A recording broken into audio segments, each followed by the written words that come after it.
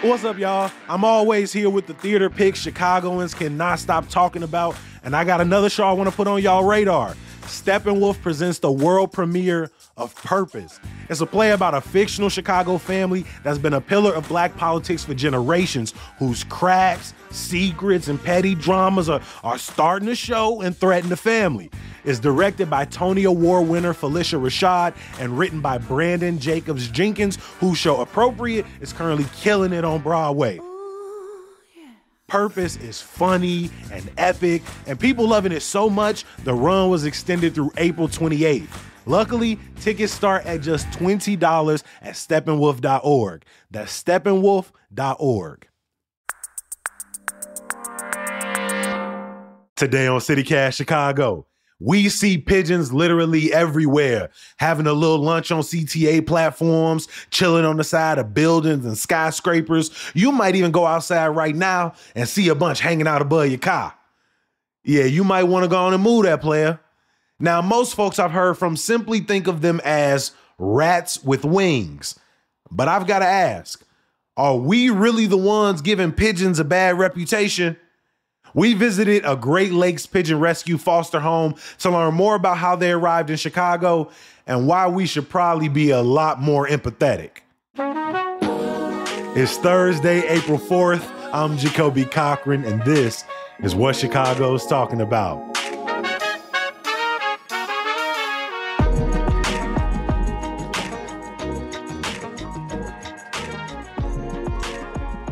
I'm here with our audio producer, Michelle Navarro, and we are in Uptown with Susan Jica and Liz Challoner, who are a part of the Great Lakes Pigeon Rescue.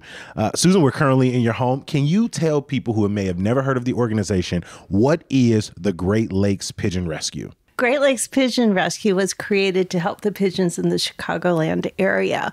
We found out, those of us who were interested in birds and bird rescue, that there was nowhere and no one to help the pigeons. The wildlife people couldn't, for various reasons, help them because they're not a native species. They're introduced from Europe, basically northern England. And the domestic people focus on parrots and other exotic pets and really didn't want to take in the pigeons. And there are so many of them. Yes. So we just sort of got together some like-minded people, and we started reaching out to find out who could give them medical care. And then the ones who are not able to be released for various reasons, we find homes for them. Oh. So my pigeon that you're holding is a feral pigeon, meaning he's a city pigeon that should be able to live on the streets, but he is completely blind. Oh. So he was found, somebody probably scooped him up and saying, why isn't this bird flying?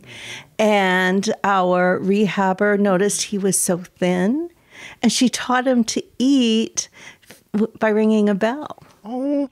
So what would have to happen for a pigeon to end up in you all's care?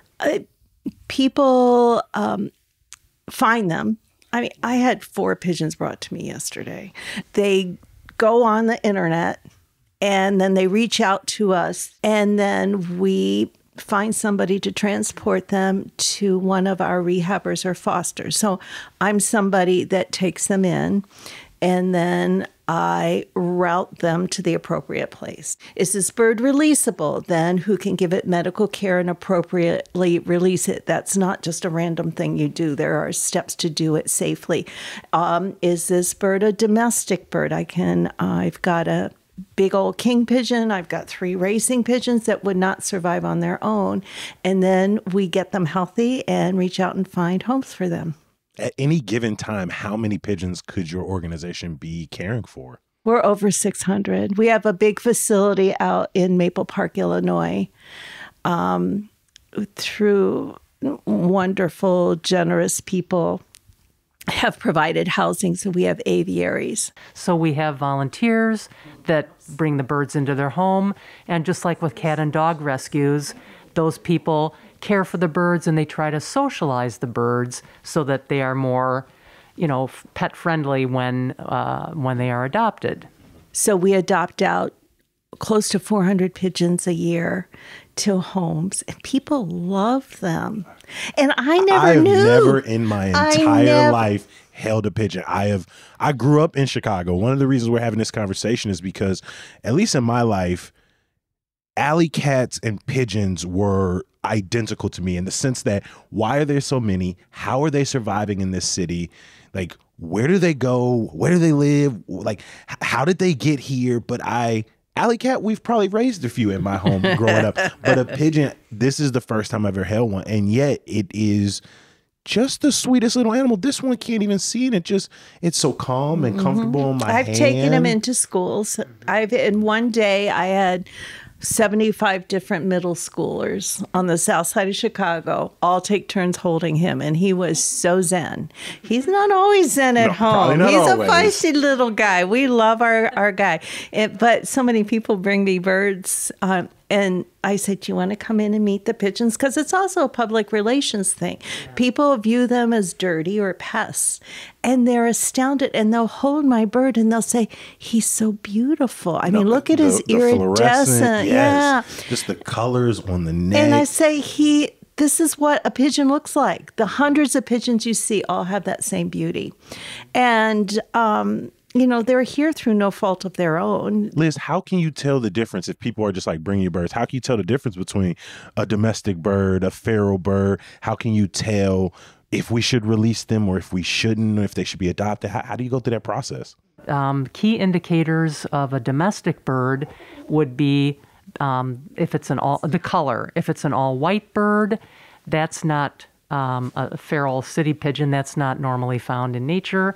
If the wings are symmetric, the coloration on the wings is symmetric, that would be an indicator of something that somebody had bred for that marking. If a bird is behaving in such a way that they're not afraid of you, or if they actually come up to you, and that's what we call a self-rescue. If a bird is hurt or injured or, in trouble, they will actually come up to you. And with a city pigeon, that would not be the case. They would be, if you approach them, they would typically fly away. Let's see. Oh, the domestic birds, just the look. They might have feathered feet. They might have kind of a little crest on their head.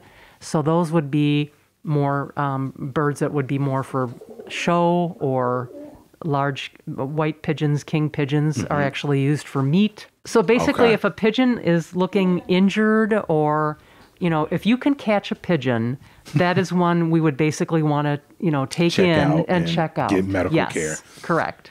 So we've mentioned a few times in the conversation, Susan even said it, like, they are here on no fault of their own. They're not native to Chicago. And if you go around other urban centers, New York, LA, right, the US, they're not native here. So can you give us a little bit of that story? How did Chicago become home to, I don't know, what's the estimate? How many millions of pigeons in this area? So it's not just Chicago. It's every city in the world. Okay. So everywhere but Antarctica, right? So they were raised for food back in Mesopotamian times.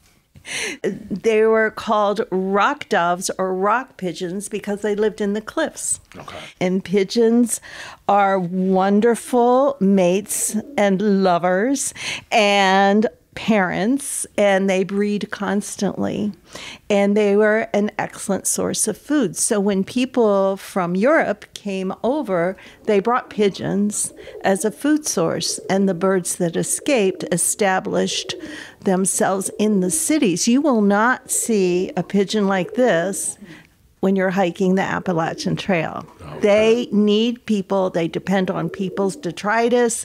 They have made themselves at home in the underpasses and the bridges and the buildings because they mimic their natural habitat of the cliffs. So we talk about them in ancient Mesopotamian times, and even as colonial forces came over to America, they were brought. But as my understanding growing up, I always had a sense that pigeons, ravens, they also had a job to do at one point as like communicators, bringing messages from one place to the next. Is that one of the things that led to them just becoming these super smart animals?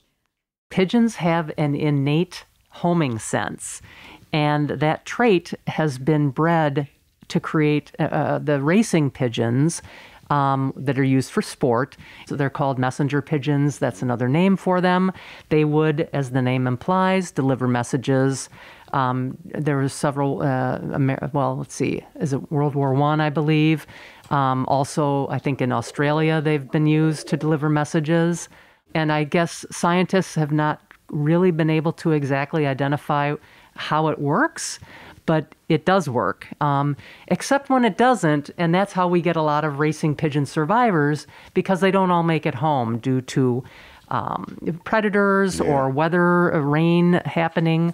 Susan, it's one thing to look out on the pigeons, to see hurt pigeons, to see how society talks about them. But how did you get to this point where you're now, bringing pigeons into your home, setting people up with, maybe hundreds of pigeons? Like, how do you get from just identifying the problem to building a system like this?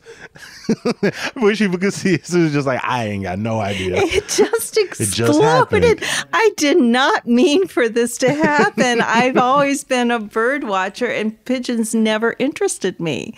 And then these women and a couple of gentlemen just said, "Oh, help us out." Oh, sure. I like to help people. I like to help animals. And then before I know it, here we are. And once I got to know the birds, I began to really see how special they are. They really connect with people, and they're so gentle. I've rescued many. Mostly people bring them to me. I've rescued many. I've never had a pigeon that I've rescued try and be defensive, which is natural for a wild animal. A dog or a cat even, you have to be very careful. A pigeon, you can just scoop up and they look almost grateful to you. I love the language choice you made there too. Not to say I've never been attacked by a pigeon, but to say a pigeon has never been defensive towards me, because more times than not, we're coming up to these birds. We're trying to whether save them or get them out the way, or any animal. Exactly. Right. Yeah. I'll often have kids or other people, "Is that animal mean?" I was like, no, animals aren't mean. They just are who they are. Mm-hmm. Is it possible for us to meet what was the name of this bird again? Okay, this bird is named Kahlo after the artist. So I had Kahlo on my hand for majority of the interview until they made it very clear they didn't want to be on my hand anymore. Now they're flapping around. Can we meet a few of your other superstars that you got here living with you? Of course. Thank you so much.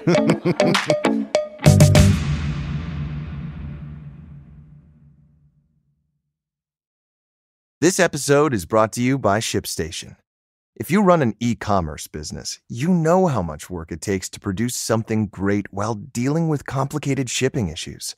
That's why over 130,000 companies have turned to ShipStation, an innovative tool that allows you to focus less on shipping and more on building your brand. With ShipStation, you can manage orders, label printing, reporting, and customer service on one easy-to-use dashboard. You'll reduce warehouse costs with reliable enterprise solutions and save thousands on shipping costs with discounts up to 89% off. Plus, you can effortlessly import orders from everywhere you sell online. So, turn your shipping challenges into opportunities for growth. Go to ShipStation.com and use code POD to sign up for your free 60-day trial. That's ShipStation.com, code POD. All right, so now Susan and Liz are going to take us into the room where the majority of the pigeons live. And I also love, as we're going around, you have so much beautiful art representative of birds as well. I see herons and and a bluebird, right? I've seen a couple pigeon pieces. I think you say that, even before you had interest in the pigeon, you had interest in birds. Is this something that you track back to your childhood, or? As a young adult, then I started bird watching. Oh my God, look how big that white one is. Is that the king pigeon? This used to be my study. It is in some ways. I don't even have room for my desk lamp anymore. So this is Samwise. He was found with two other pigeons. He was probably used as a breeder for meat pigeons. Those big ones are bred for meat. So when people say pigeon pie, they really mean pigeon. It's a delicacy in some countries, and squab is served in nice restaurants. Mm-hmm. I would never eat it. I don't eat meat. And, to me, that's like eating a puppy. I would never eat it. Because they're so sweet. So how long have you known Samwise? Samwise was rescued out in the suburbs and rehabbed by wonderful Kathy Patrick. She is miraculous. And he was, I don't know if he was bald. One of his guys was bald. And then he was out in our rescue. And our rescue has many cages. And we also have aviaries, but he needed to be in a cage. And I was out there helping cleaning or whatever. And I go, look, he looks terrible. And they said, yeah, he's not happy here. Can you take him home? So Samwise is much happier here. Oh, yeah. I had him on antibiotics for a while, but he is a happy boy. He is very, very eager to have a woman, a wife. You should have seen him chasing this bird around last night. It was hilarious. We're looking at another white bird. What's the name of the one down there? That's Lupita. Okay, so Samwise has a thing for Lupita. Yeah, but Lupita has no interest in Samwise, so he was chasing her all over the place. We met the not so positive love affair between Samwise and Lupita. I'm also looking at, is this Shalom and Wilma? Shalom was rescued at Montrose Harbor. Okay. And she couldn't fly. And these little guys run fast. But they cornered her and captured her and brought her to me. And this was in August or September. So I've had her this long. She's a big, healthy racer, but she has an old break in her wing. Can you see the difference between her face and my feral pigeon, my Kahlo? Yeah, so a little bit. You can the look. The nose is a little, the white part of the nose is a little. The slope of the nose is very distinct, very regal, heavy chest muscles for flying fast. So when we get a racing pigeon, even if they're not banded or anything, we can tell this is not Those a domestic features. bird. Mm-hmm. Yes. Come on, boo-boo. Come on. Look at this beauty. Oh, it looks like a this Michelle. is probably a ceremony release bird. Oh, so like when we see like weddings or funeral. I never thought about where those birds go after they release them. Okay. Do some of them come back? Yeah. But they weren't raised to be out there, and so right. they're easy picking for predators. What the business person will probably tell you, they have the fancy basket and the ribbons and the birds fly and they're beautiful. Oh, they'll come back. They'll be safe. But pigeons are so expendable because they have babies so every often. month. But something to include is this ceremony release stuff is brutal. I've had them literally die in my arms from starvation. It just makes me weep. I'm glad you mentioned that. That's something to consider. And then a couple of others I see.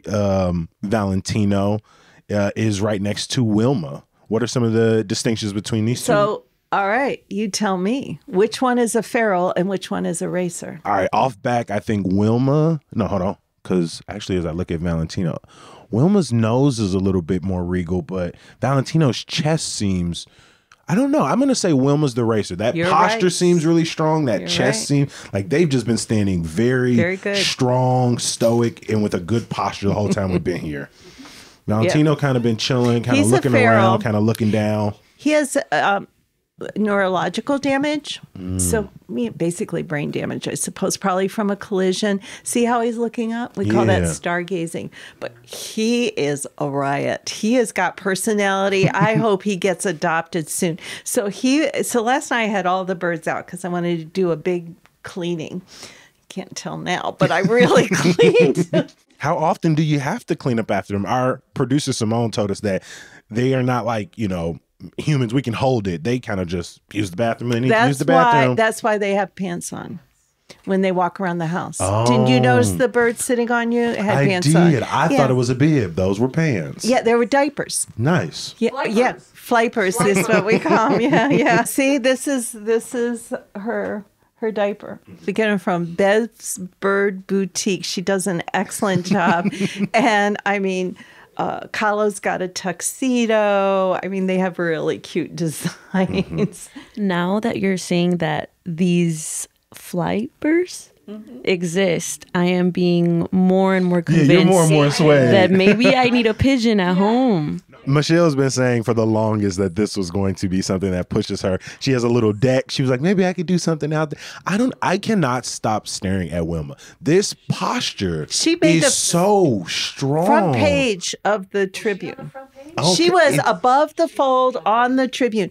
That It's so photographer must have taken 1,000 pictures. It's so still and so strong. And so if I'm in the street and I see like a pigeon like this, like how do racer pigeons that are out in the wild, how do they make it? Do they just develop those skills? Is it luck? Like how would a strong bird like Wilma kind of survive out there? She wouldn't. She'd She get wouldn't. eaten by a hawk. Oh, wow. Yeah. Or run over by a car. They don't have any of those skills. Yeah.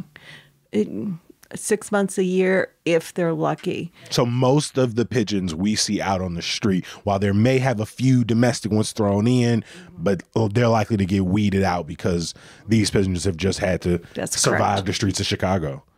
I mean, when we think of, again, animals that sort of just live on our city streets, so much goes beyond sort of just what their species is. It goes back how we think about them, right? We were talking with the person in city government responsible for sort of cleaning up the rats in Chicago, and they talk about rats in some ways like villains. When we talk about cats, right, we're a little more empathetic to cats, though. We look at the numbers, the ecological damage they do to other species is nuts. But then the pigeon, it's one that we just sort of like we dismiss, we kind of walk over, we look at as dirty. Susan, why is it important for us to challenge that narrative a little bit, to see them as the sort of vulnerable but also beautiful creatures they are? I like how you said that. I think it is always a good thing to be kind. And that's what we need to do, is to be kind to the creatures we share this earth with. And I understand that overpopulation of pigeons around certain buildings, it's not a good thing. So, but there are kind ways to try and work on solving that. So that's what I think. And pigeons are intelligent. They saved thousands of lives during World War I and World War II. I mean, using their homing instincts, they bond with people. So there's nothing bad about them. They're just trying to live their life. Yeah. Now I know moving forward, I probably will not look at them the same. I'm gonna be trying to spot a Wilma moving forward. But for folks listening to this podcast, and because the city isn't responsible and some of the animal care orgs aren't responsible, if I see that I can't, I mean, I could, but I'm not gonna just pick it up and take it home. So what should be my first call to action? Pick it up and take it home. So, but yeah, I mean, if you're comfortable, just scoop that baby up, tuck it under your arm like a football, right? No cage, just a box, Just a paper little box. towels, quiet. Okay. And somebody will be in touch pretty quickly. Okay. I would encourage people to have an open mind when it comes to pigeons. And before you disdain them offhand, I would encourage you to take a minute and appreciate the beauty of them. And if possible, help one, rescue one, come meet one of us. And I think it might be mind-changing. And also another myth that we need to challenge is that they are not disease-ridden. Okay. You can pick up a pigeon safely. Just use appropriate hand hygiene like you would any other situation. Do they not? Because at least when I think of feral animals, if I just sort of package everybody together, my first thought is rabies. I don't want rabies from a raccoon or a cat. Or can pigeons carry rabies? No, I don't know what percentage, but most of their illnesses they would have are not zoonotic. They do not don't pass cross from- species. So, I mean, you do have to use appropriate hygiene, but yeah, I've handled hundreds of pigeons. And sometimes I forget to wash my hands. So you have gone from little to no interest to starting an organization to caring for them in your home.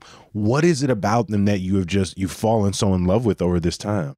They're vulnerable, and there's no one else for them. I guess that's what it is. I mean, Deeply Liz misunderstood. does a ton of rescue, and without her, our organization couldn't function. So, I mean, I mean, you spend all this time. I mean, I did not love pigeons to begin with. So I'm a great example of somebody who did open their mind and, gave it more consideration and realized. And then that kind of morphed into the pigeon rescuing. And now that's pretty much what I do. So I don't have any pigeons. I live in an apartment where the landlord does not allow pets. So She brings them to me. yes. What is your ability in the city of Chicago to have or not have a pigeon? There's actually an ordinance against owning pigeons, and it was to prevent people from having lofts and raising great amounts. And they don't prevent people from having a reasonable number of pets. I mean, this is a lot, but these birds don't stay, So, and I'm clean, and pigeons are quiet. Except for my little bird that coos all the time, but most of them are quiet. They're not destructive like parrots are. They don't chew on things. They're really quite a wonderful, if somebody wants a bird as a pet, they're wonderful. And also they've been domesticated for 10,000 years. Unlike the parrots, though they might be captive bred, it's still in their DNA to be wild. Yeah. And it's not in the pigeons. They adjust great. Since I have so many, I don't spend a lot of time socializing them. And I'll have birds that are a little bit, they're kind of scared of people. And then the adopter will get them. Like Gandalf was like that. Gandalf was great. He used to be in that cage there. What a beautiful name. I know. He was this beautiful gray. And he was great. He would dance for you. And as soon as the adopter got him, he got cuddly. He was never cuddly with me. So when they get their people and they bond with them, it's special. I think this guy's going to be special. He dances a little bit. Well, Michelle, keep your eye open. Valentino. And I like the name Valentino. No, that's fine. It's fun coming up with names. Yeah. You got to let us know when you name this little one down here. Yeah. I was thinking my guide in Tanzania was named Promise. So I'm thinking of that name, but I'm thinking he is a very special person. So maybe I'm wait till I get a real fancy pigeon for Promise. Well, it's very clear, Susan. You have made a promise to all of the pigeons you come in contact with to take care of them, to rescue them, and to make sure that they can live as long, healthy lives as possible. It has been an absolute pleasure. I want to thank Susan and I want to thank Liz again for making time for CityCast Chicago. Thank you you. so much. It was our pleasure. Before I let you go, get the latest news and events by bookmarking our website, chicago.citycast.fm. And if you'd like to get those things directly in your inbox every morning, Monday through Friday, then subscribe to our daily newsletter, Hey Chicago. I know what you're here for. Some good news. First Thursdays of the month mean it's time for the Big Kids Variety Show hosted at Dorian's in Wicker Park. Sign up for the open mic starts promptly at 8. The show begins at 9 and tickets are just $10. And since it's National Poetry Month, I got a feeling this show gonna be extra special. Check the show notes for more information. As always, I appreciate you for making time. I'm gonna be back bright and early tomorrow morning, breaking down some key stories from the week, but also talking about two of the most highly anticipated books coming out of Chicago this spring. We'll talk to you then. Peace.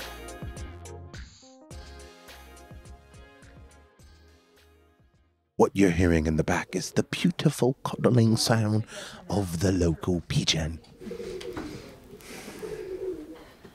All right, Stinky Binky, you want to come visit?